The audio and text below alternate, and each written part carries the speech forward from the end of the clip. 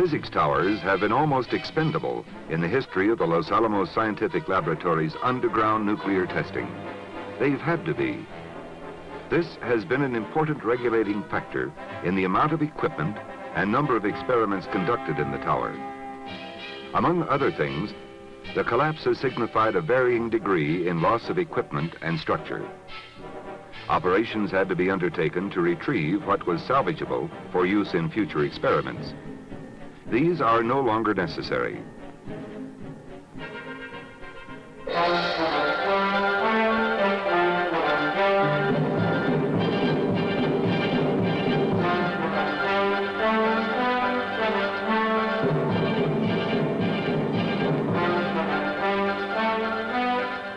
the summer of 1969, a tower as tall as a 10-story building was successfully retrieved at the Nevada test site.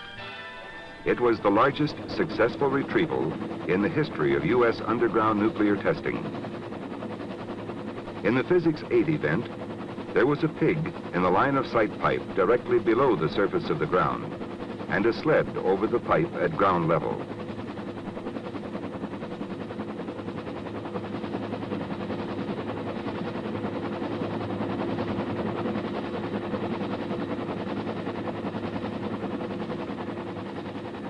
After detonation, this sled, as well as another on the second level of the tower, would be the first to be pulled out of the structure. When the sleds had cleared the test hole, the pig would be winched out of the line-of-sight pipe and into the tower, signaling the start of retrieval procedures. Estimates of the collapse ranged from 5 to 10 minutes after detonation, although Yucca Flats, the area where the event took place, had been known to crater as early as 2.5 minutes. Preparations for Physics 8 began about 9 months before shot date. Emplacement of line-of-sight pipes and other operations at the test hole were done simultaneously with the fabrication of the tower. Experiments were conducted by J11, J12, J14, J16, P3, and W8. Except for outriggers fitted to the bottom of the tower, it looked very much like any previously used. The outriggers extended to carriages which were emplaced at each corner of the tower. Each carriage had 4 wheels which sat on rails. In all, there were 4 parallel rails, 2 tracks, which ran from ground zero to a point 400 feet away.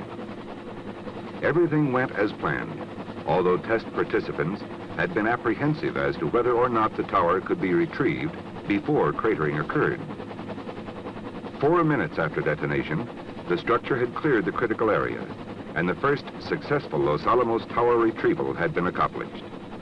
Predictably unpredictable, the collapse came 23 minutes after detonation.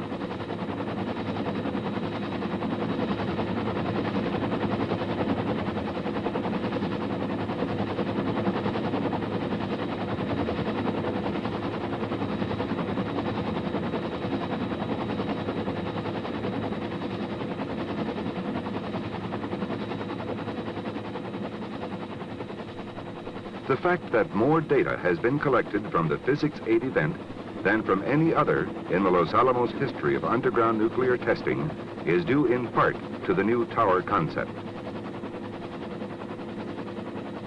Experimenters feel that more equipment can now be mounted in towers, although there is still a risk factor involved. However, it is sufficiently low as to warrant the escalation to more elaborate experiments. Besides, as one member of J7 observed, this was the first time we didn't have to pick up our vacuum pumps at the bottom of a crater.